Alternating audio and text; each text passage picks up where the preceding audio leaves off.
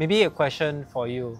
What is like, what are my strengths that you've seen so far? And what are the things that I should work on that will help me achieve like running a good business?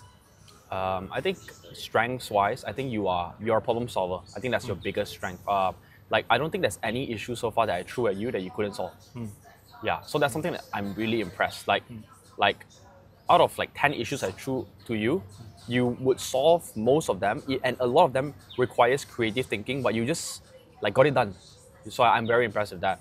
Whether or not it's done in a way where it's like long-term scalable, that's a whole different topic. I don't think your solutions are scalable sometimes, but you got a problem solved. And I think for me as a startup, it's good, right? You got it solved for a 1M to 2M size, right? To 2 to 4, maybe you will break, 4 to 8 you will break. Then it's okay, we fix then. But then the thing is, yeah, you got it done fast. So I think that's very good. And I think it's very rare to find someone like that. Weaknesses, right? And things you can improve. In my opinion, I feel like sometimes you have a lot of mental blocks. Mental blocks to the extent where some things, whether it can or cannot, right? You just have these blocks in your head, which I think is fine, right? Humans are designed to kind of like react to things very naturally because we're not using our brains to just always think 24/7. Because if we have to go and think about everything, then our brain will be very busy. We cannot focus anymore, right? Humans our brains evolved when you see a tiger to just run away without thinking so much. Is tiger friendly? Maybe a tiger is not having a good mood today, right? We don't think, oh, tiger, fuck off. We don't think so much. Sometimes I feel like you're a little bit reactive like that, but don't worry, because we're not living in jungles anymore.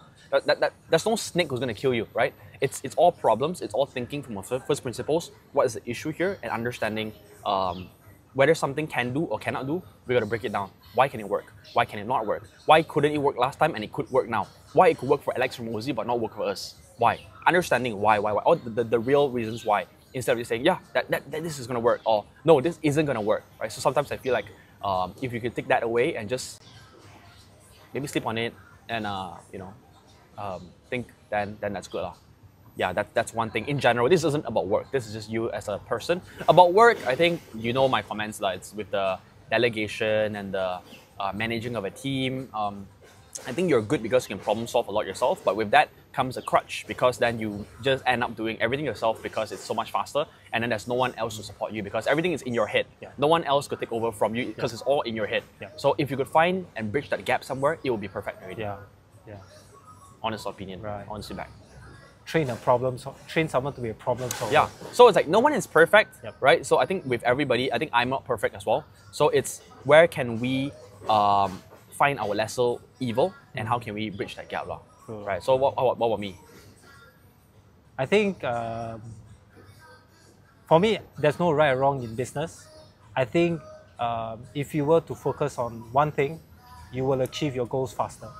I feel yeah. But like I said, no right or wrong because there's always like many ways and it's your life, right? So it's like, yeah, I think when we brainstorm, we have a lot of ideas.